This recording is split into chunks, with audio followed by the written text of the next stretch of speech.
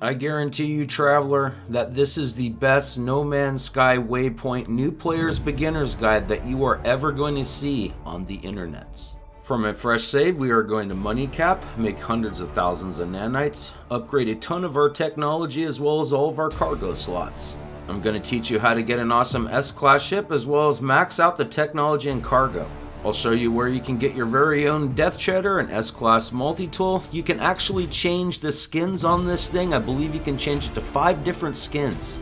I'm even going to teach you how you can get yourself a guaranteed free S-Class capital ship. I went with the Sentinel version. You can also get it in the Super Star Destroyer like in Star Wars. We're also going to build an awesome base on this freighter. This new player's beginner's guide for No Mans Sky Waypoint will contain absolutely no storyline spoilers, so as a new player, you're free to discover those on your own. The awesome thing about the Waypoint update is at any time you are able to change the settings on the save, making it more difficult or easy if you prefer. On this fresh save, I'm going to be playing in normal mode, which is about what 90% of pretty much everybody plays when they play No Man's Sky. I'm not going to be changing any of the settings whatsoever. We're just going to be playing regular normal mode, which I heard is slightly more difficult, so let's check that out. Alright, let's do this. Alright, traveler, in the beginning you're going to spawn on some random planet or moon. All your stuff's going to be completely busted up and you're going to need to find oxygen and sodium as soon as possible so you don't fall over and die. Once you stop spinning, the direction that you are facing is the direction of your crashed ship. User initialization sequence complete. Not only do we have to worry about survival, we need to farm some carbon as well as some ferrite dust so we can repair our multi-tool. Our scanner and our analysis visor is broken, and those are 2 handy pieces of technology to get sorted out and fixed early on. They will definitely help you to survive. Now, if you noticed, I'm not freaking out too much about my sodium and oxygen right now, although my daggone hazard protection is falling rapidly, and if that gets to 0, I'm going to start taking damage. I found what I saw looked like a cave nearby, right over there to my left. Caves will refresh your hazard protection, and there are also hazardous flora in there. Those will give you all kinds of oxygen and sodium, so I'm hoping I'm going to be able to get that sorted. Alright, well, that kind of sucks. Doesn't look like this is a cave. I hope I can at least hide under the very edge of the lip. That will at least stop me from taking all this hazard damage. Cha-ching, that worked. Let's see what we can do about getting this scanner fixed. Looks like I need a little bit more ferrite dust for that. We're going to have to install new technology for the analysis visor, and for that, we only need 1 carbon nanotube, so that should be super duper easy to whip up at this point. There we go. Now all we have to do is hop back over to our multi-tool and get that carbon nanotube plugged into our broken analysis visor. Cha-ching! Now we can actually scan for secondary elements. The other cool things that you can find in these cave locations are something like these humming sacks or vortex cubes. Go ahead and loot these. These will give you albium pearls right here. You can sell these for a decent amount of starting cheddar. Out in the world, you're going to run across these crates over here. They're going to help you to survive. That white one there will actually replenish your health. The green one inside will give you random items. You're also going to want to keep that rusted metal in the beginning, mostly because it can be turned into ferrite dust. We won't be able to loot any of those cylinder containers for now. Don't worry, I'll show you how to get the Volume 1 Atlas Pass later. Since ain't nobody got time for wasting their time, let me show you how to actually mine faster. It is really important because overall you're going to be doing a lot of mining early on in the beginning, and if you can do that faster, well, you're going to get more materials much quicker. Notice how I'm trying to keep the beam at the very top end. Just before it overheats, I let go of the trigger, then heat it back up again. Just before it overheats, I let go of the trigger. I keep doing that over and over. This is the ultimate way to farm. Well, as long as you totally don't screw up and overheat your beam, because then you have to stand around with your thumb in your nose waiting for it to cool down. Yeah, this little lip I'm hiding under is coming in totally clutch. Now I can get my scanner repaired. Haven't even worried about getting any sodium or oxygen yet. Generally, I would definitely be a dead traveler right now. Since we got the scanner fixed, let's pop off a scan so we can see if we can find any sodium or oxygen. That Na in the background is the sodium, and that H right there is the hydrogen. Well, unfortunately, we did not see any oxygen floating around out there, so I'm going to be using my analysis visor to scan absolutely everything. All the minerals, all the plants, and all the animals, and since I'm under the safety of this lip right here, I don't have to worry about losing any hazard. or oxygen, so that's, you know, a plus.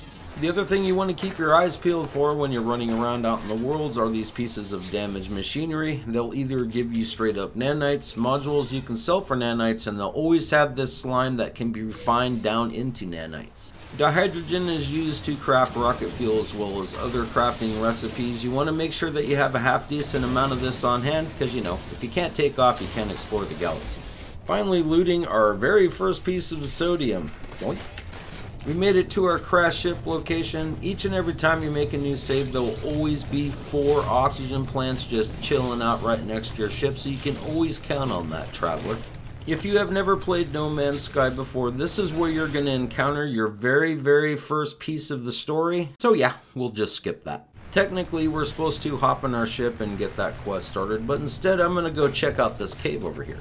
Oh sweet, it actually looks like a cave. We're going to be able to farm up a bunch of that marrow bulb, which can be turned into sodium.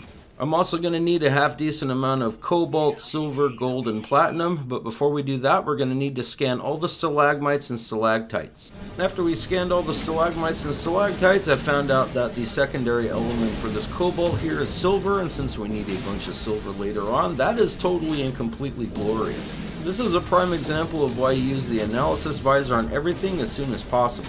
Aha! We found a big giant patch of these hazardous flora. Might as well take the opportunity to stock up on as much oxygen and the sodium as I can. You definitely want to kill each and every one of these things because they're totally and completely evil, so make them pay for being evil. Whenever you're out here farming for cobalt, you're going to notice you're going to get these geodes here. You just need to analyze them. You're going to either get cobalt or ionized cobalt, which is worth even more. So, you know, it's kind of nice.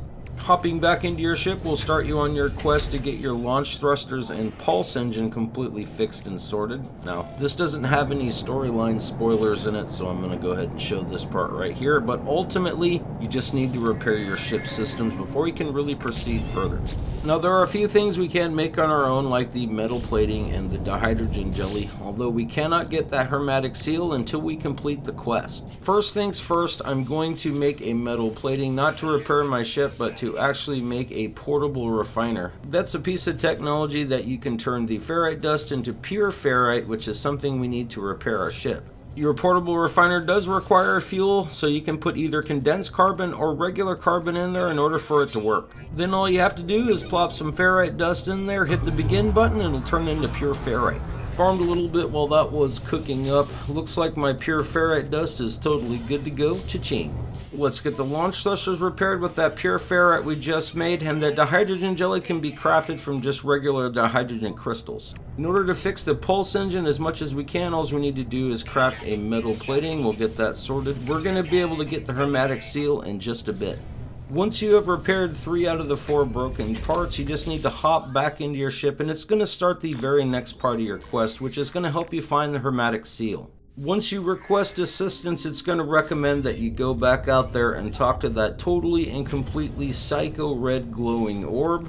This time it won't contain any storyline, but what it will contain is a planetary chart that you need to use in order to locate the building that the hermetic seal is in. Once you finish interacting with the red globe and get all that red electricity and orb juice all over you, you will have a planetary chart that you can examine inside of your inventory. Examining it will throw you way up in the sky. The cool thing is if you see another building that's closer than the one that's marked, you can actually go there. And I saw one that's about halfway there, so we're going to go there instead. Alright, here we are at the other location. This is the big test to see if you can still get it at another location than the one that's marked, so, you know, guess we're going to figure that out here in just a second. And yep, sure enough, in the waypoint update you can still get it at a different location. It's just whatever location you go to first, I guess, and check the little what's supposed to be a nanite machine there. While we're at it, might as well learn another word. Never hurts to know as many words as you possibly can in No Man's Sky. Another handy bit of information: if you are going to go to the marked location, about halfway there's going to be a totally and completely horrible storm, so make sure that you prepare for that with enough sodium. Made it back to my crash ship location. This storm is still blazing like crazy. Before we get that hermetic seal plopped in there, let's turn this rust into some ferrite dust. Yeah, definitely gonna hop into my ship before all my daggone skin falls off from this radiation. Now let's get this pulse engine fixed. There we go. Our ship is 100% ready to take off. I will generally only loot that rust early on in the game so I can turn it into ferrite dust. After I get all that sorted, I don't bother with it anymore. Now let's get that marrow bulb turned into sodium because we're going to need boatloads of that. Let's now refine down a bunch of the slime we've been collecting through our gameplay. This stuff is, you know, can be turned into nanites, but it's a long convoluted process that takes forever. There's so many stages of it. I generally don't worry about it. Yep, I'm just gonna farm and scan things until that stuff refines. And finally, the viscous slime turned into living slime, so I can now process all of the living slime I have into runaway mold. And since that's gonna take a month of Sundays and I don't feel like just standing around, I might as well upload some of my discoveries that I've made during this gameplay for nanites. At this point, I'm going to upload all of the flora, all of the minerals, and all of the animals that I've found so far during this playthrough. Now, it's not going to be a lot of nanites, but every little bit of nanites helps. What seems like 10 lifetimes later, the runaway mold is finally done. Of course, I ran out of fuel because this stuff takes for freaking ever to process. All of that work for 45 nanites. And just think, we didn't even refine any of that base green slime that I have a little bit in my backpack. That would have taken even longer. So yeah, as long as the slime's concerned, don't bother. It is now time to make like a tree and leave. We have our ship totally and completely sorted. I have a half decent amount of supplies, so let's take off and fly straight up through the atmosphere. Let the hand holding begin, something that No Man's Sky does really good. Right now it's trying to teach you how to fly your ship properly. Once we complete all 3 stages, you can start the first part of your Awakenings quest. After you complete a little storyline dialogue, you will be given some coordinates that you need to fly towards. Now, we're not going to worry about that quite yet. First of all, we're going to find an asteroid field, which they're pretty much everywhere in No Man's Sky. We're going to be blowing up a whole bunch of them in order to get gold, silver, as well as tritium. Now, I'll generally do this for about 10 to 15 minutes just to make sure I have all the resources I need. Alright, farming's done. Mostly wanted to make sure I had enough tritium. And speaking about tritium, we'll get these hyper clusters, which will turn into more tritium, which is pretty handy. And I also got this gold nugget here, which obviously turns into gold and a little bit of platinum. If you don't want to piss off your fat cells, instead of landing over there at the signal source, just look for a little building that has a piece of damaged machinery nearby. This is most definitely the location. This is going to save you from running all over the daggone place, you know, saving you time and keeping you nice and fat. Looted all the containers and I'm like, bro, I can't find the daggone piece of machinery. It looks like I landed directly on top of it. A little bit of storyline later, you will unlock the base computer as well as your terrain manipulator. Yeah, definitely gonna get that terrain manipulator put in there as soon as possible. In order to do that, we just needed a hydrogen jelly as well as 2 carbon nanotubes. The terrain manipulator is actually a pretty handy piece of technology. It can manipulate the ground around you, either take it away or add to it. We're going to be taking it away here in just a little bit to farm a whole bunch of these buried technology modules. A great way to get oxygen is farming these gassy pods on these exploding plants. Just make sure that you're not near that when it kind of blows up, and after you're done, you can totally nuke it with your mining laser to get even more oxygen. Just make sure to keep your eyes on a swivel because this new normal mode's kinda brutal. The drop you get from killing aggressive animals like that feline liver is actually worth quite a bit. Alright, time to dig a big giant hole in the ground so we can get this buried technology. In order to kill 2 birds with 1 stone, we're going to be looking for damaged machinery. You can always find buried technology near there. Yep, the constant struggles for life. I am always getting attacked by these aggressive animals. It's like they're just bringing me units. I really appreciate it, guys. Alright, so the damaged machinery is right there, and see what I mean? There's always buried technology nearby. So we get to come over here and mooch that up really quick, and then run over here and see if it has nanites or a module for us. Now, I know I said earlier you can always get slime when you open up these damaged machineries, but you can also get space turds as well. And for every buried technology you find, you will find at least 1 to 4 salvage data. Well, looks like I need to get a little scanning on. Sodium is life. Well, you know, unless I create some ion batteries, which I guess I'll show you here in just a little bit. But first, we are going to mine up this copper deposit here with our terrain manipulator. And it's really important that you use the small bubble. Now, on keyboard and mouse, in order to get the small bubble, you're going to be pressing R. And in order to increase the size, you can press E. The smaller the bubble you use on the terrain manipulator, the more resources you will gather from where you're trying to gather them, although it will take longer. It is definitely worth using the smaller bubble. It is also most definitely worth your time to create some life support jellies. I should have done this much earlier in this playthrough so I didn't piss away a whole bunch of my oxygen, although I didn't use a whole lot. Now, it only takes the hydrogen jelly and carbon to make the life support gels, so it is worth making them as soon as you possibly can. You need to conserve oxygen as quickly as possible. Man, like, no joke, this was legit the biggest copper deposit I have ever mined in my No Man's Sky life. Like, here in just a second, you're going to see the literal hole that I'm in. I might even be all the way down to Space China at this point. Nope, just need to clean up a few of the scraps here and there, and check that out. Look at the sky.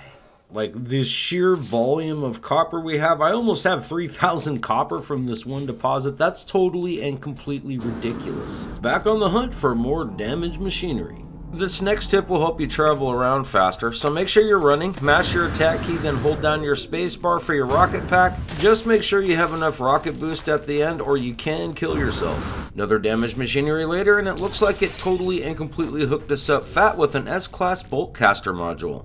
Got an A-Class movement. Freaking slime, get the hell out of my bag. Got all these crystal fragments from farming up the dihydrogen crystals. The glowing mineral came from a buried mineral formation. And wow, we got super lucky with that iridescite. Oh yeah, and this happened on the very next damaged machinery. That is an awesome upgrade, an S-Class mining beam module. We're gonna stuff that right into our multi-tool right now. When placing new modules anywhere, you always want to make sure that you place similar modules next to each other because you'll get an even bigger bonus. Notice when they're placed together, they light up. That means something. So yeah, kind of embarrassing. I haven't made these ion batteries yet, and it only takes cobalt and ferrite dust, which is totally all over the freaking place. So yeah, make these as soon as possible in order to conserve as much sodium as you possibly can. Ion batteries are all about charging your hazard protection. Every now and then you're going to be using your analysis visor and you're going to come across these 2 star points of interest. This one happens to be organic rocks, and boy did I screw the pooch on that one. Make sure that you have plenty of inventory space before you mine these, because in most cases the stuff you're going to be mining, like this chlorine here, is going to be worth half decent amount of money for a noob like you in the beginning. Unfortunately, the No Mans Sky Waypoint update did nerf pretty much every item in the game when it comes to selling it and its value, just like this chlorine here. Now, it's still going to be worth a half decent amount, and we're getting tons when we're mining these, so yeah, gonna mine it all up. The very first planet or moon you start on, you're not going to get attacked by aggressive animals, but I tell you, the moment you leave, you're just going to get freaking attacked all the time. And why, looky there, I found myself a nice salt deposit. I'm going to mine all this up for those daggone mean aggressive animals. You know, they're so freaking salty. Plus, this stuff's worth a half decent amount of money. Might as well mine up this phosphorus too. Oops, I used the big bubble. I need to use the smaller bubble. Yeah, this stuff is actually going to come in handy later in the video. And since it's here, I'm going to mine it up. Before we build our very first base, I just need to hop over here at the space station, sell a whole bunch of crap so I can have room in my bags. Man, you're going to be struggling with bag space in the beginning. The first thing I'm going to do is sell all the freaking bajillions of feline livers that I have from getting attacked by aggressive animals. I have some on myself in my bag, and I even stuffed some in my ship as well. Let's quickly switch over to my ship's inventory, and looky there, I have 100 of them on my ship. Let's pawn off that iridesite. Man, that was such a great score. And we'll get rid of this mordite. You get that from killing those animals. Last but not least, make sure that you have a total of 5 microprocessors. We're going to need those in just a bit. In the very early game, the struggles to make money is actually pretty real, so you need to be open to all the opportunities that you can possibly come across. This is going to be one of them here. If you have the extra space cheddar, make sure that you buy these metals at a discount, like the uranium and the dirty bronze, mango gold, stuff like that. You're going to be able to actually refine that and then turn it over for a profit. Now, unfortunately, we don't have the personal refiner yet, so we can't refine this right here and right now, but we are going to be building a base here in just a little bit, so I'm going to refine it all there. Hunting for your very first base location is generally key. I like to either build by a miner settlement or a trading post, and that little antenna right there is going to help me find a miner settlement. So why build next to a miner settlement or a trading post? Well, it's quite simple, my dear Watson. Both of those locations have galactic trade terminals. You're going to be able to buy and sell much easier before you actually get the trade rocket. Most important though, a lot of the technology that you need to build early on, well, you're going to need microprocessors, and those are easily found on trade terminals. The other cool thing about miner settlements is, well, you can buy all kinds of technology blueprints here early on. Yep, we are most definitely buying that advanced mining laser. I'm pretty much gonna probably buy most everything else here except for the bulk caster ionizer. I don't really use the bulk caster that much, but you know, I'll buy everything else. Let's get that advanced mining laser installed. Now I just need 2 more wiring looms to finish it up. Stuff that I was able to buy right off the galactic terminal there. See what I mean? Here's an S-Class scanner module that I found while I was farming all those damaged machineries. Now I'm just going to stuff it in there. Every time we scan stuff now, I'm going to make a lot more money. While we're at it, we might as well get the waveform recycler all sorted. That's going to actually extend my scan range as well as shorten the scan recharge. That's pretty awesome. It's finally that time, travelers. We are going to create our epic Bob Box base, but first we must claim the territory with a base computer. Now this just makes sure that no other travelers are in the area, you know, and have already claimed it, because if they did, you're not going to be able to build here. Honestly though, the chances of that happening are super duper mega slim. I would say like 99.99 repeating forever. You know, you barely run into anybody in the very beginning stages of the game, even though it's multiplayer, but hey, it looks like this location is free, so this is where we're going to be building our base. Before we build our epic Bob Box base, let's plop down a portable refiner really quick. I want to refine that uranium down to silver. That way we can at least get that sorted and out of the way before I forget, and then, you know, I'm up on the space station and I can't do it then. Once you interact with your base computer again after you've already claimed the territory, it's going to have a little bit of storyline, so we'll skip that. Once you complete it, you're going to be getting all your wooden base parts that you need to build your epic Bob Box. So yeah, Bob and I are good at a lot of things in No Man's Sky, but you know, building is just not for us. That's why we build the epic Bob Box. While you're building your very first Bob Box, it is worth noting that the second you place your very first piece, you're going to get a notification of a storm. Here it goes right now. You better have enough hazard protection or a place to hide if you can't build your base quick enough. There we go, Bob Box is now complete. All we need are some space pole dancers. Interacting with your base computer again will give you the construction research unit. It only takes magnetized ferrite and carbon nanotubes to make the construction research unit, and you can make that magnetized ferrite from pure ferrite. Now at this point it's going to tell you need to go out in the world to find buried technology, but since you're a prepared traveler like myself, you already have all that stuff sorted. At this point you want to buy absolutely everything except for the health and the hazard station. The first piece of technology we're going to build is the base teleport module. After that we will build the biofuel reactor, and right next to the biofuel reactor we're going to place at least 1 to 2 batteries. Next you can do a little wiring. Now what you want to do is make sure that you wire your biofuel reactor to your battery, and then wire that other battery to the other battery. From your back battery, wire that directly to your teleport module. Next, head outside and hop on the top of your Bob Box. We're going to be building at least 2 or 3 solar panels. That way we'll be able to supply our base with power. Once you have all your solar panels plopped down, you can get them all wired together. Then run that one wire on the inside. If you kind of care what wires look like, you can try to hide them along the wall. Then make sure you wire it into your battery. Whole bunch of storyline later after you interact with your base computer again. Now it's going to want you to go to a space station in order to talk to 3 different NPCs. We're going to be doing that in just a bit as soon as we get our biofuel reactor all charged up, because you know it's nighttime and my solar panels don't work right now. So as long as you landed on the space station before you built your teleporter, you're going to be able to teleport directly there. This is going to save you a little bit of time of flying there, which is totally and completely awesome. Before we talk to any of the NPCs, I'm going to sell some of this silver here to recover my money back. Let's sell a few of these salvage data just so I can have a little extra space cheddar. I'm about to talk to 3 NPCs. Now it's super important that you don't talk to any of them that are in the booths, or you'll never be able to talk to them again.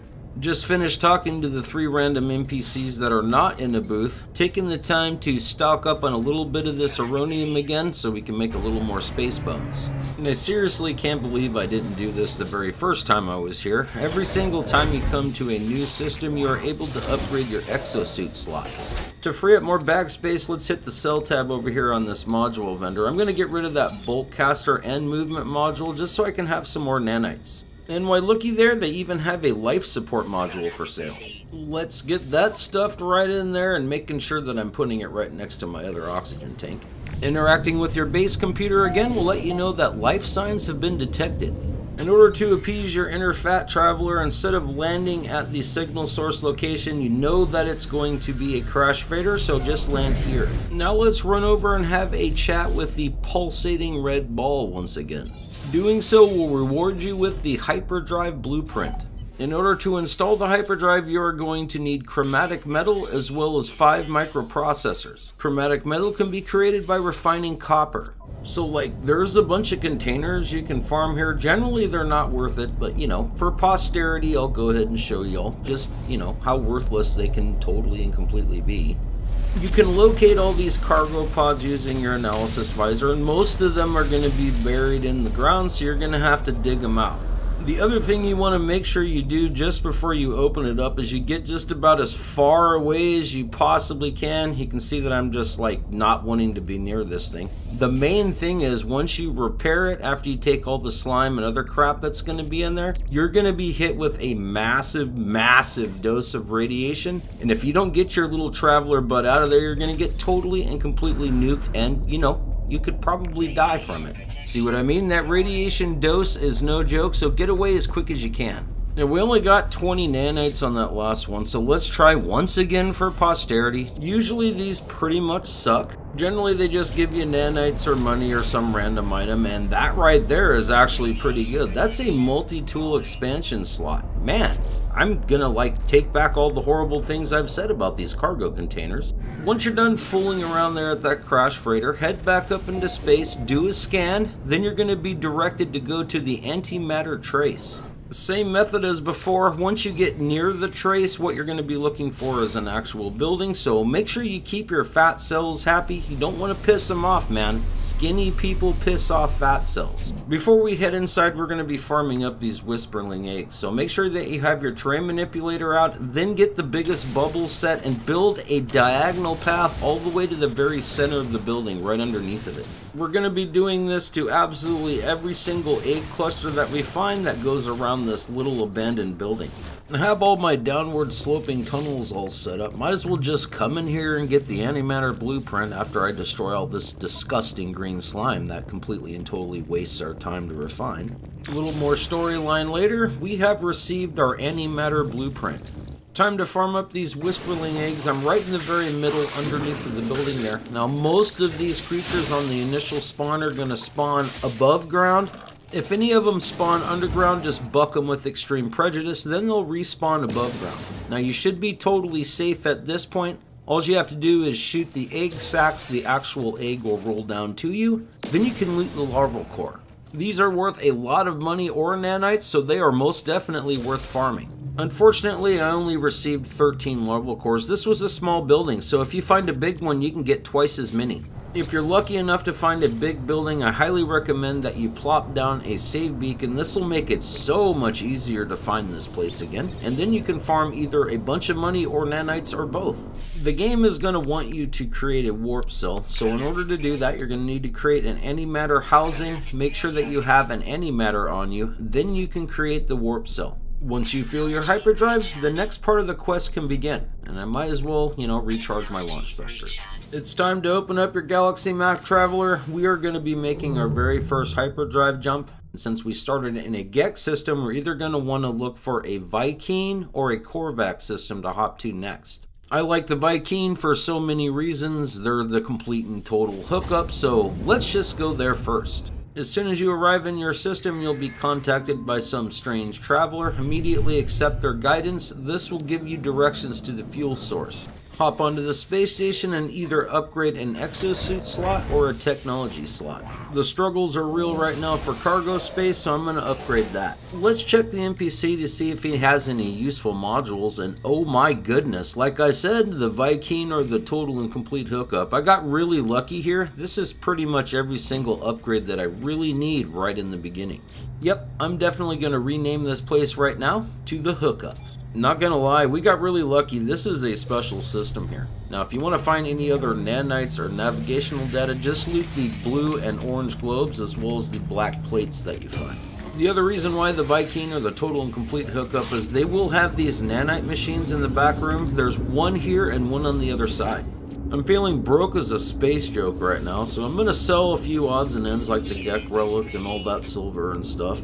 We'll also get rid of the platinum. That's probably a big mistake. Now, we could sell the larval cores, but, you know, I think I'm going to hold on to those just a little while longer. Before heading out to the fuel source, I decided to talk to these little ship guys here, and I found a dude selling mango gold at a discount. Well, we can refine that down to gold in its base form and then make a profit on it later. So, you know, can't help myself. I need to buy it all right now.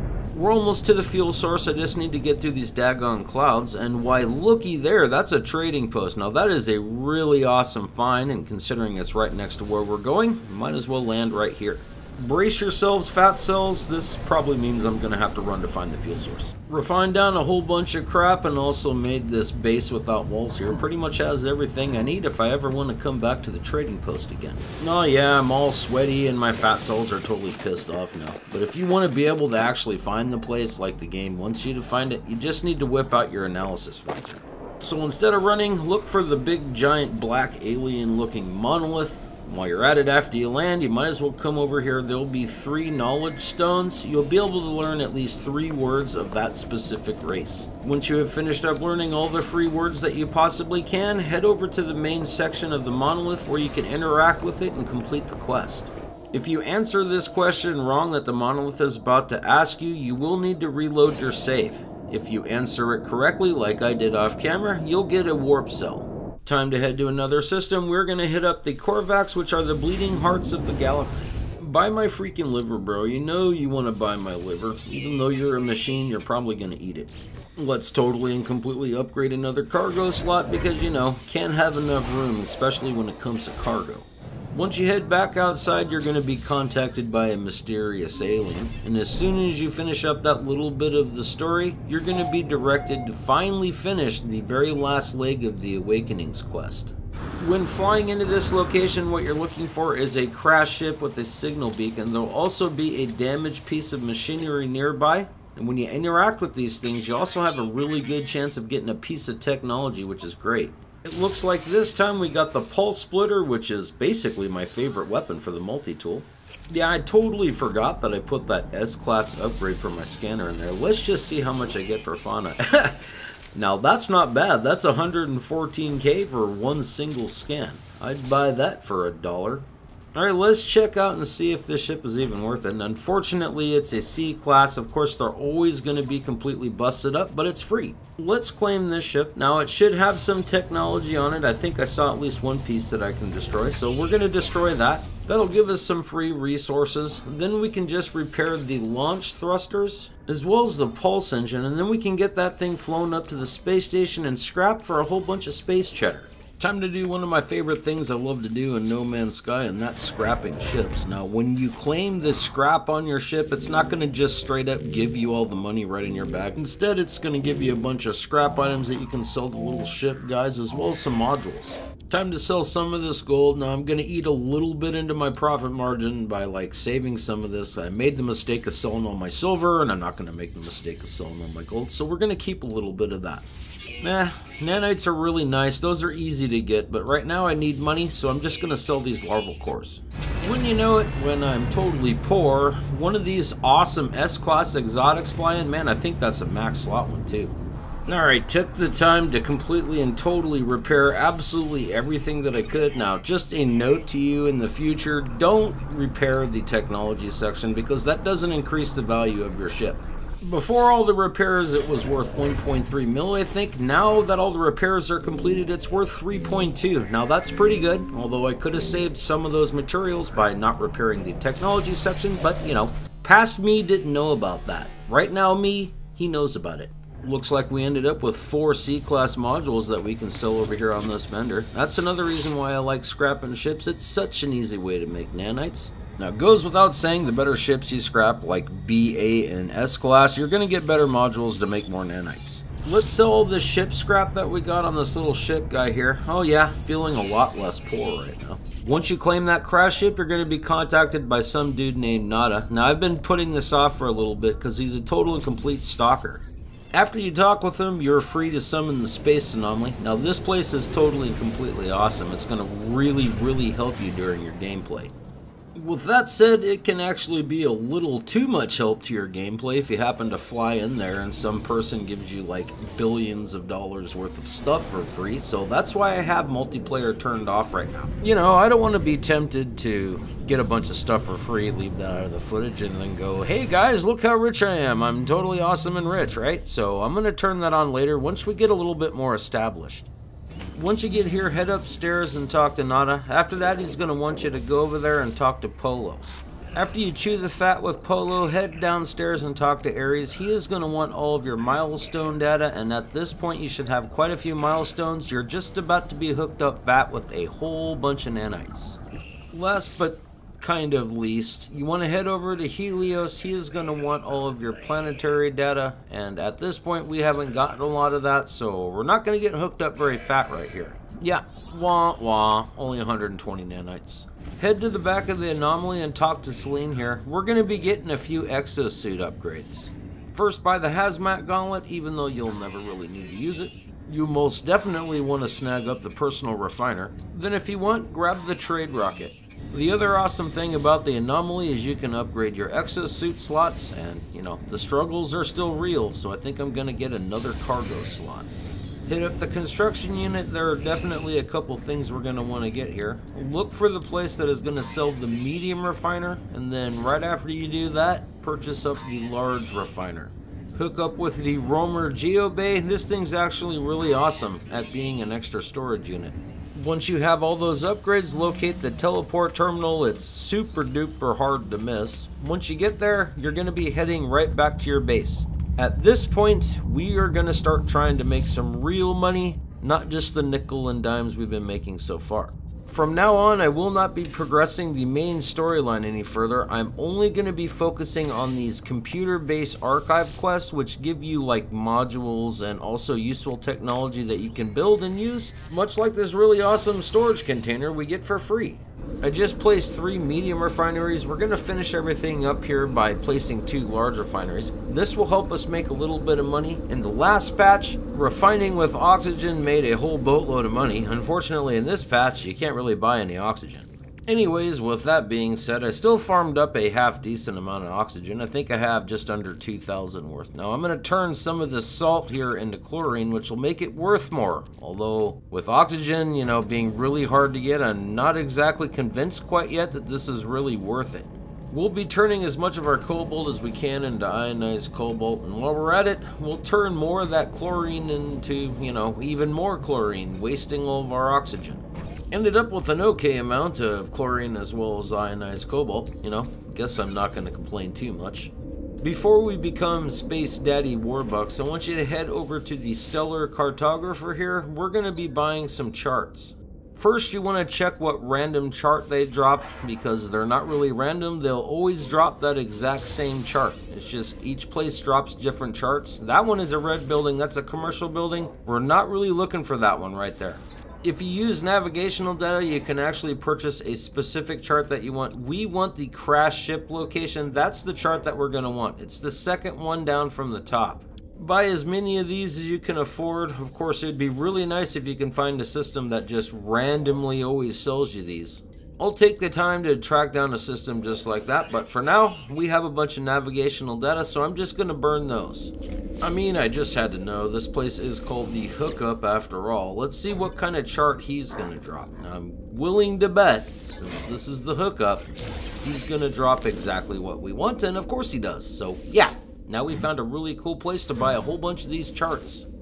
Might as well head over to the ultimate hookup vendor and buy one of these S-Class movement modules, you know, just because. Let's get that slapped in there, because you know, you can never have too much rocket boost. I've heard great things about the trade rocket, so we might as well get that thing totally and completely installed into our exosuit. Of course, I'm probably not even going to use this thing because I'm going to forget that I have it. Using these charts are super duper easy. All you have to do is just plot the course on the actual chart itself and it'll bring up a random location. An abandoned building is not what we're looking for. I mean, they're really good money, but you've already seen that already. For now, we're going to be used spaceship dealers where we scrap all the biggest pieces of crap spaceships across the universe. If you get here and you see a little space dude walking around, that means you're not going to be able to claim this ship for free. Ultimately, he's just going to want to be a freeloader and get you to fix it for him. So if you see anybody on the ground, just fly over it and then pop another chart. This is another one of those kill two birds with one stone methods. I'm trying to make money by scrapping ships, also getting nanites, but I'm also trying to get free technology like this awesome economy scanner here. Now, fighters are generally worth quite a bit of money, so let's hope it's not a C class, which totally sucks because the C class isn't worth near as much. Now, well, I guess it is what it is. We'll just claim this ship because, you know, it's for free and all. Yeah, decided not to repair anything on this one since it's a C class. We'll just, you know, hook it up with 2.6 million. That was pretty quick. Ended up finding a cadmium drive when we claimed this ship. Since it was a B class, I decided to go ahead and fix everything except for the technology section because I finally learned my lesson. And then it happened. It was love at first sight. An A class shuttle. Even though it was completely and totally ugly on the outside, she was totally beautiful on the inside.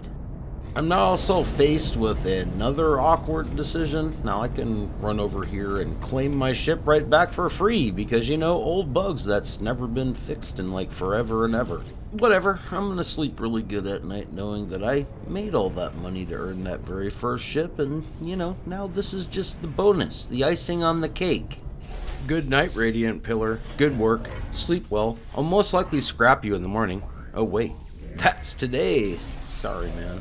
Since we're a little more powerful in this A-class shuttle, I decided to try my hand at a little piracy. Since I don't really care too much about Korvax and what they think about me blowing up their daggone freighters, I decided to beat up on them since I'm here, you know, in this system right now. Now, I could be testing this out in a black market system. I heard it's a bit more profitable in the Waypoint update. You'll also not have any of these daggone sentinels constantly attacking you when you're trying to blow up all these little cargo pods. I don't know, we're out there for about 4 or 5 minutes. We didn't do too bad. The glorious thing is we got a salvage frigate module. That's going to come in clutch later in the video. Anyways, yeah, we're going to stop doing the piracy, at least for now. We'll worry about doing it later when I need more of those frigate modules. It can be a pain in the butt, say like you forget to recharge your shields like I do until they go down, and the next thing you know, some of your modules are all blown up, then you have to repair them. It's a big pain in the butt, so I'm not going to bother. Besides, I don't want to piss away my sodium and then run out, so I farmed a little bit more marrow ball. I'm going to infuse it with some carbon so I can get even more sodium. Yeah, because I used it all trying to do piracy and it was a big fat waste of time. You know, sure would have been nice if I would have remembered to buy that ship battery right there.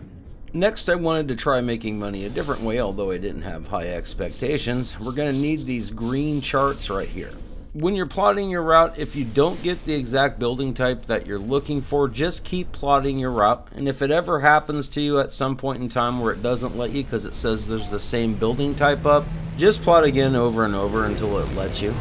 Our target is going to be these supply depots here. Now, the very best way I've found to beat them up is just to totally nuke them with your ship, then quickly land before the actual aerial support gets there. Quickly hop out of your ship and then just run away from the sentinels. You won't have to run very far. They'll lose track of you.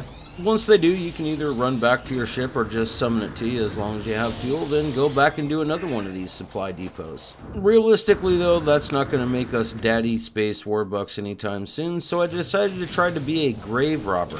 Now, if you can, try to find an ancient bones planet or moon when you're trying to look for the buried technology modules. Then you can just, in a way, kill 3 birds with 1 stone. Out of all the methods I've shown so far to make a little bit of space cheddar, I would say that grave robbing, looking for ancient bones, was probably the very best amount that I got paid out for my time investment. That's not too bad. See, some of these bones are actually worth quite a bit. Most of the time, though, you're going to be finding these blue bones, and as you can see, they're not worth a lot, but, it's really easy to find these, and sometimes you can find up to 3 of these bones in one location. That thermatic condensate came from one of those supply depots we ran. See, it's not too bad money right there doing those either. Although, bones are seeming to be a little bit better. Let's quickly sell all the other odds and ends that keep clogging up my freaking backpack all the time. Look at the bones. Yep. I even stuffed a bunch of bones inside my starship too. Alright, travelers, time to stop fiddle farting around making money. It's time to make the real space bucks through perfectly balanced gameplay mechanics. You saw me do this before when I traded in my Radiant Pillar. We're going to negotiate the price, and then we are going to exchange our current ship for this hauler here. Now, haulers are the very best to do this with because they're worth so much. Now, I'd say you have about a minute before this NPC gets in your ship and flies off, so if you can get there, walk over and communicate with him, you'll actually be able to buy it back for free. Perfectly balanced gameplay mechanics. Just before you head up to the scrapping terminal, just make sure to scrap any of the extra technology that's in there. You're going to be farming up a bunch of wiring looms, sodium, and chromatic metal by the ton. We're going to be doing this over and over again until I get myself into a nice S-Class ship. Hopefully that doesn't take very long. Mostly I just need to build my bankroll as quickly as possible, because it sure would be a shame if one of those really nice S-Class haulers flew in and I didn't have enough money to buy it. Like I literally just bought that A-Class version over there, and looky here, an S-Class version flies right in. Yeah, as you can see, I'm pretty excited. It's pretty safe to say you know how the rest of this story is going to pan out.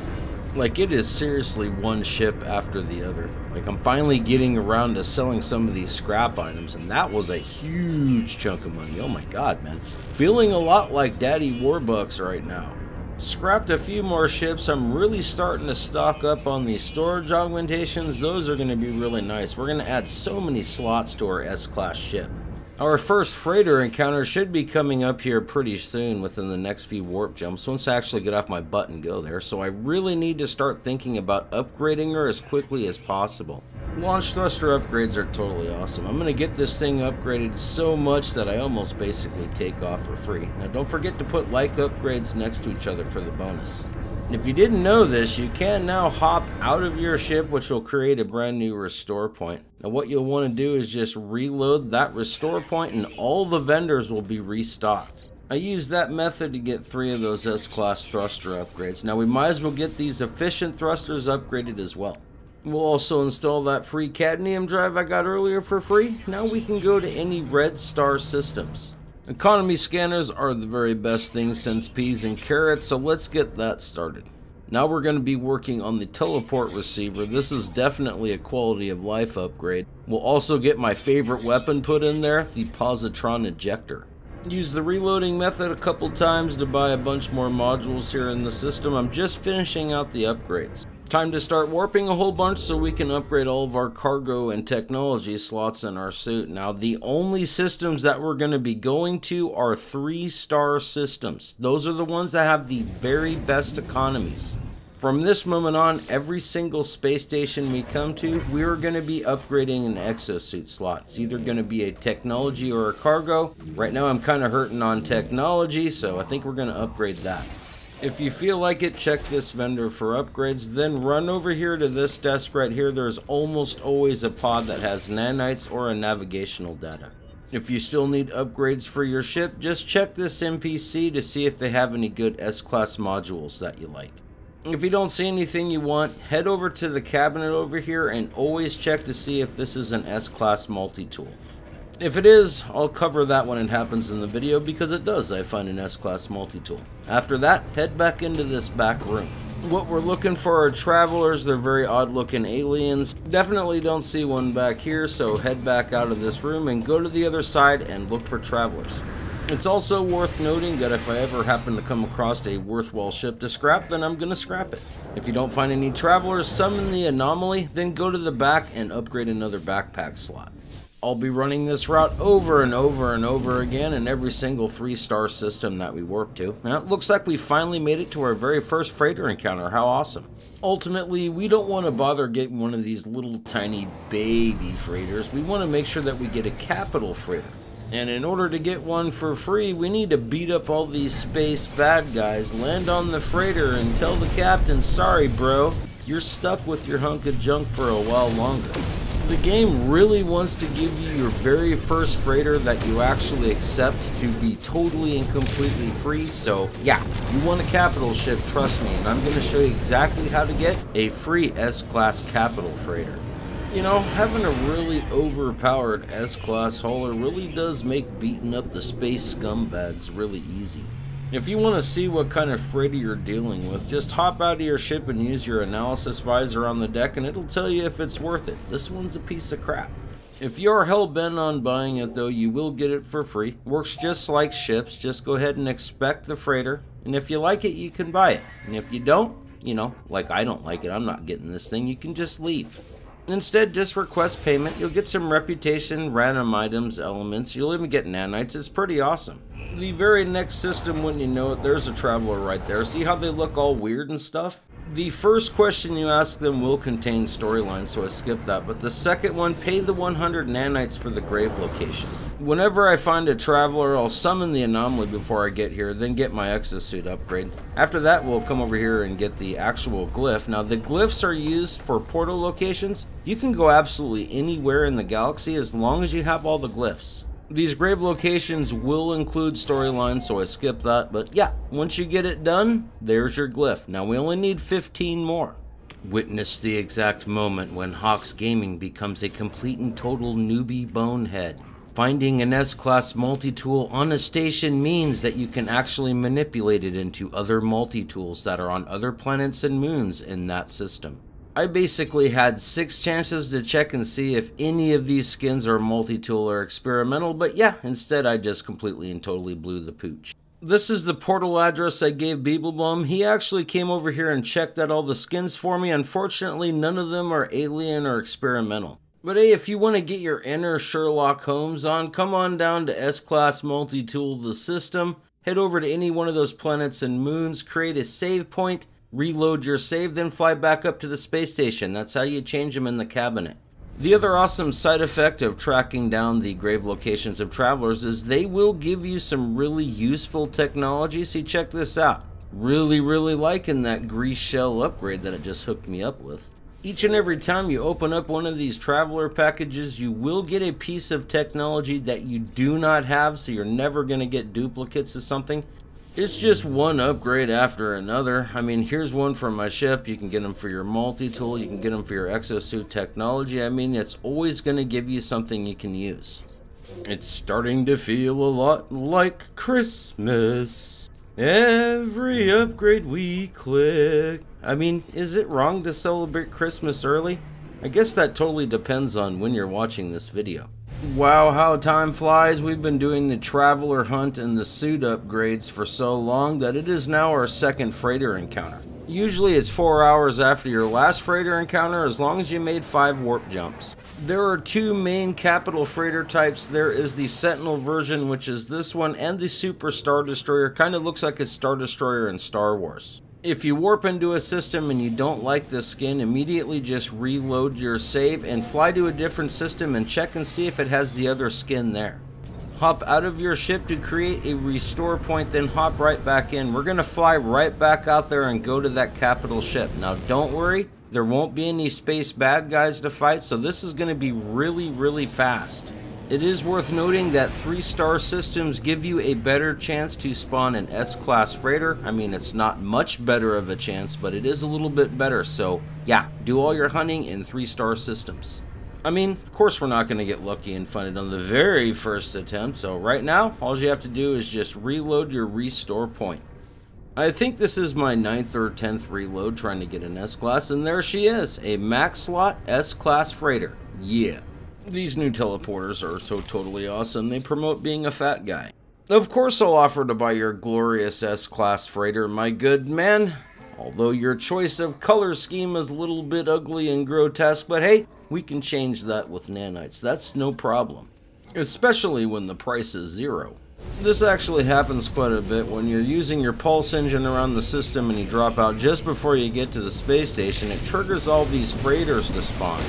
Then totally by accident, because you know you don't do this on purpose, you fall asleep at the wheel, you accidentally leave your finger on the trigger button, randomly your ship just kind of flies exactly where it needs to go and you blow stuff up. Then when you're done, you wake up and fly right back into the space station. On accident. I could be wrong. I think that's 120 slots for your cargo. Whatever it is, the cargo is 100% maxed out. Bada boom, bada bing. This is the very last grave location. We have all 16 glyphs now. After getting that last glyph, I've really been focusing on scrapping ships. Now, I've been holding on to all the stuff, like all the modules we can sell for nanites and all the scrap itself. I'm fixing to get filthy rich here, both in nanites as well as units. Looks like we went from 19k all the way up to 43k nanites. That's pretty sweet. It's awesome scrapping ships when you have all kinds of inventory space. You don't have to worry about running out at any time, so you hold on to all your crap and do one big gigantic sale. For the big scrap sale, we went from 613k all the way up to 2.1 billion. That's totally ridiculous. Alright, this is totally and completely glorious. Right here, travelers, this is a first wave guaranteed S-Class exotic that you can get as long as you have the portal glyphs. Here's the portal address, and I know there's going to be probably thousands of you coming to get this one. How did I find it? Totally and completely by accident, which is totally awesome. I was just trying to shop around for some materials. After you take the portal to get here, fly to the space station, then hop out of your ship to create a restore point. If she doesn't fly in on the very first wave or the second, just reload your restore point. Happy little accidents are really cool accidents when you find first wave exotic spawns because they're so daggone rare. Now, just for posterity, I'm going to hop in and out of this because it always spawns on the first wave whenever I teleport here. But I want to show you, if you create a restore point, it's going to work for you as well. Here she comes. She is the 5th ship in on this wave. So I think I'll spend the next hour to hour and a half scrapping these guaranteed exotic ships. I mean, I really can't help myself. It's super duper easy money as well as nanites. Along this journey to upgrading my S-Class hauler all the way to max cargo as well as max technology. I thought this was going to be over a long time ago. I had absolutely no idea that it is 120 slots for cargo and 60 slots for technology. That's a little bit ridiculous. Yeah, most definitely a lot of work, but well worth it. Probably won't be doing this again anytime soon. Brace yourselves for our last massive sale of modules for nanites. This is going to be completely and totally ridiculous. Basically, I have so many Starship AI valves, the game's bugging out, so I have to sell a little bit less so I don't go over the money cap. Oh man, we're getting super close. I could probably sell a few more of these AI valves and we'll be right at money cap. Just throwing it out there, I did give up on upgrading my technology slots all the way because holy crap, man, after 50 it was stupid. Time to find one of the alien portals and put those glyphs to work. Time to hit up the Stellar Cartographer. We're going to be buying a specific map. We're looking for the alien maps, the ones that are purple right there. Once you have some maps, again, just plot your route. You're going to keep doing that until you find yourself an alien monolith. The alien monolith is the only alien building type that will actually direct you to the portal. Before we head to location, I'm going to summon my freighter really quick, then talk to these little ship guys. The little guys here and down at the trading post will sell you the key that you need in order to unlock the portal. Once you get here, you're going to be asked 2 questions. The first one you must answer correctly or you're going to have to reload your save. You will now have the opportunity to interact with the monolith for the second time. When you do so, it is going to require the race-specific item. For Gek, it is the Gek Relic. Now you have the location for the portal. I made a little portal base off camera just so I can come back here whenever I want to. Let's get this portal charged up so we can actually use it. The cool thing about having all 16 glyphs is, like I said earlier, you can go anywhere within that galaxy as long as you know the portal address. Once she is fully charged up, you can actually activate the portal, plug in the portal address even if you want to do a random one, and you can just go where that location takes you. If you ever want to stop by and say hi, maybe drop a combo, here's the portal address. This is the bestest portal box base ever, located in the very exact same system that has the guaranteed first wave exotic spawn. At this point, it's getting really close to time to build our epic base on our freighter, so we're going to need to get our hands on a little bit of plant material. Now, you can buy this stuff right up at trading posts like I'm doing right now, or you can do this on your freighter buying it from the little ship guys. Now, if you want, you can track down the specific worlds that have the right environment for each one of these plants and then pick them with the hazmat gauntlet. Ain't nobody got time for that. You won't need a lot because we can create more as long as you have the corresponding elements. Time to start building our epic freighter base. You want to locate the green looking archway. Usually I get rid of the cute little hopping blob creature there. This time I think we'll keep them for posterity. Definitely going to remove that table, and I'll probably remove at least one of these rooms as well. Before we go all out on our epic base build, I'm going to need a lot more of those frigate modules. Right now I believe I only have 1 or 2 on hand, and as you can see, I'm definitely going to have to farm more modules. Now, well, only had 1 frigate module in my storage container. I guess we're going to get the double cultivation chamber. And before we go farm more frigate modules, because that's going to take forever, let's just start placing down some things I can actually build already.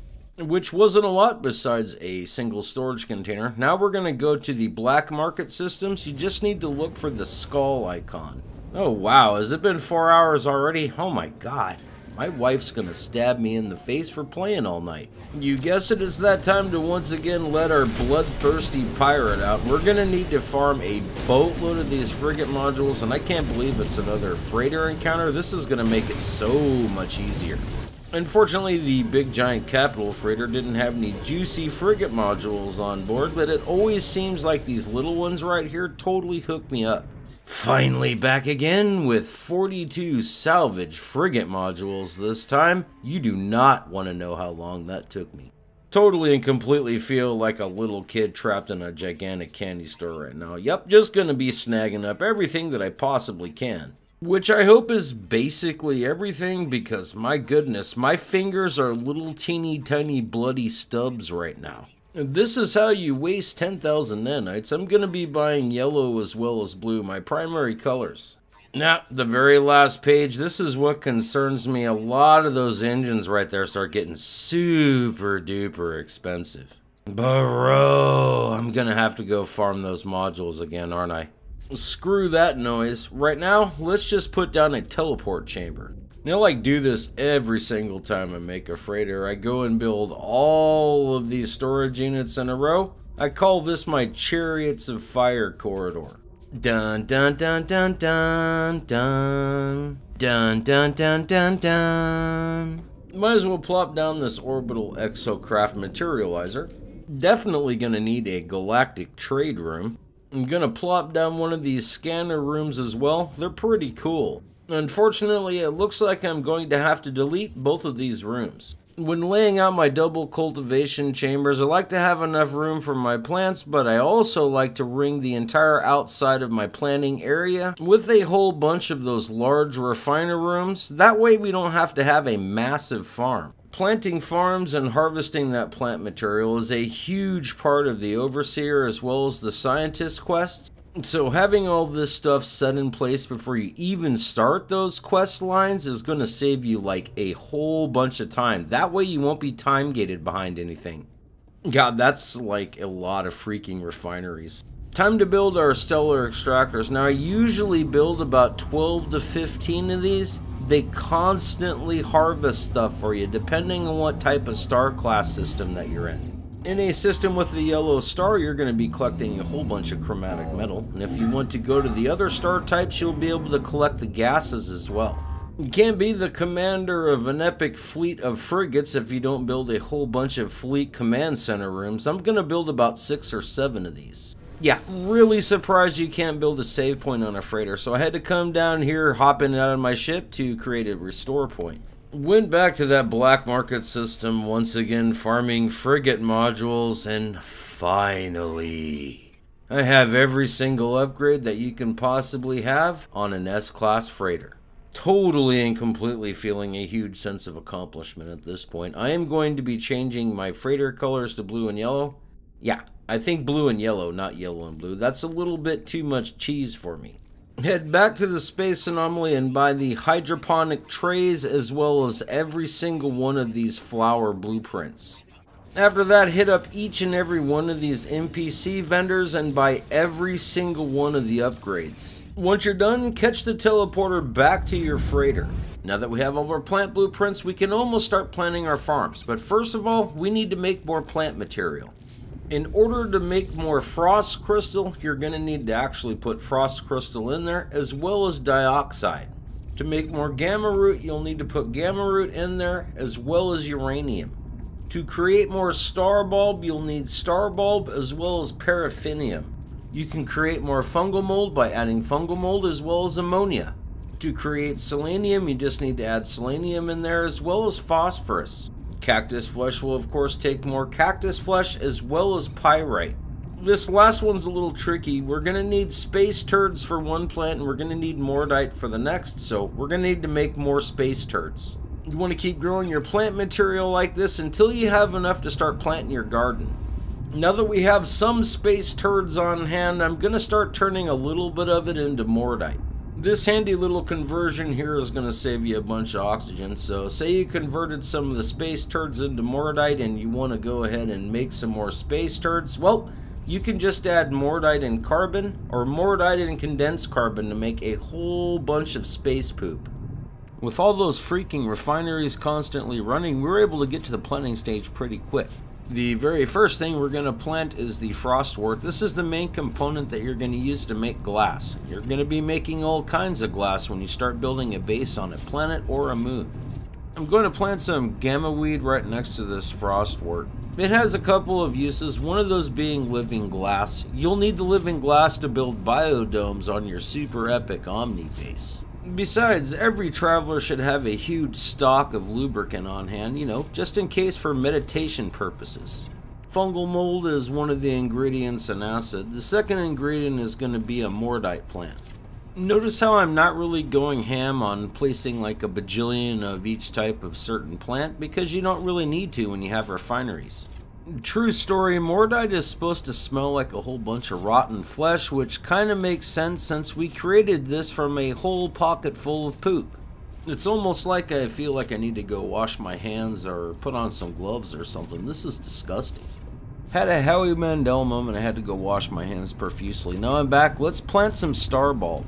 If you have this and some cactus flesh, you can make a polyfiber. And if you combine that polyfiber with a heat capacitor, you can make circuit boards. Go figure, space turds or gut rot flowers are the very last ingredient to make our boatloads of lubricant. I mean, that sounds totally disgusting, but it's not going to stop me from amassing a huge supply of this stuff.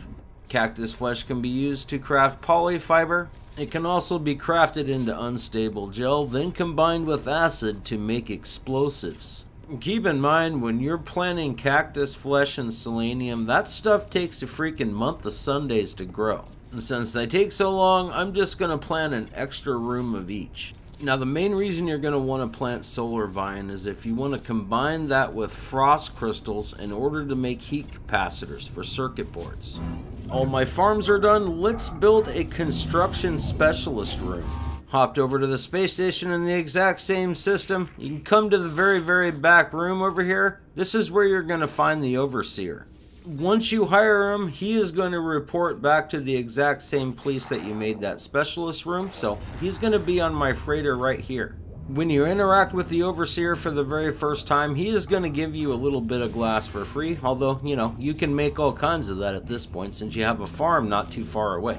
Next, he will want you to build a science terminal, then you'll be able to hire a scientist. Now, I know you're going to have a whole bunch of chromatic metal at this point, so yeah. You know what? I think we'll end it right there. There is so much to do, so much to explore, and so much to figure out on your own at this point, traveler. I've given you all the tools to max out all your technology, cargo, as well as money cap, make hundreds of thousands of nanites, find really cool S-Class multi-tools, get a free S-Class freighter, and, you know, blue cheese is totally badass, really it is. Although I have to admit it does taste and look completely disgusting. Don't you agree?